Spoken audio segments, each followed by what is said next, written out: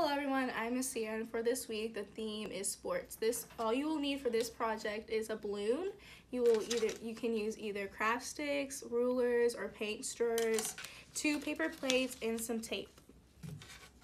Okay, so this is really easy. All you do is turn to the back of your paper plate and you put your whatever stick of your choice, and then you just tape it. And make sure you make it really secure so nothing falls. Okay, that's it.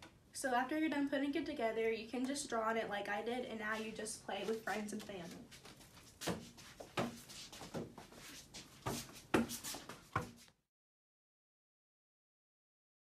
You can either use craft sticks or you can use paint